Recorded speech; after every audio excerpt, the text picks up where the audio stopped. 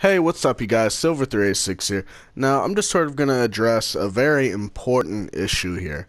Now, the issue is that I have a ton of ghost subscribers. Now, when I say that, meaning just inactive subscribers.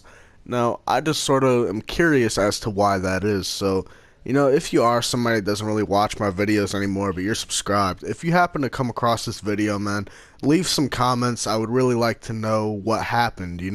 Like what made a lot of my subscribers sort of turn away or just not watch my videos anymore.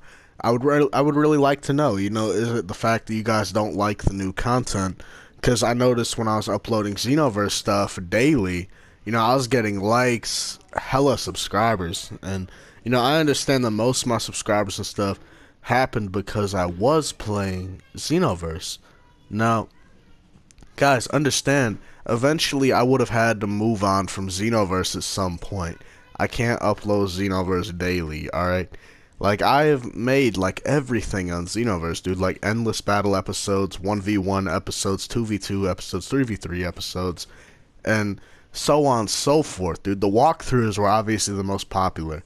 So, I'm thinking about making more how-to videos on other games, whether it's Dark Souls, Rocket League, etc., you know?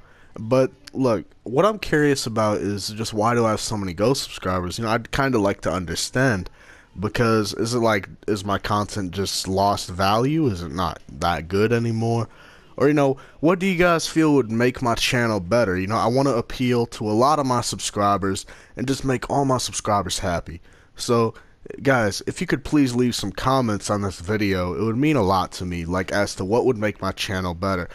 Somebody said, the audio is a bit low. I'm gonna definitely work on fixing that audio issue. But other than that, you guys, give me some recommendations, comments. When I say recommendations, meaning like, oh, you should play Warframe this mission on this planet because I'm having trouble with this mission on this planet. Or can you show me how to get the Fire Uchiga Katana from Dark Souls 2 Scarlet of First Sin? Just suggestions, really. And, yeah, you guys, just let me know what you guys think will make my channel better. Till then, like, comment, subscribe, and I'll see you guys on another video.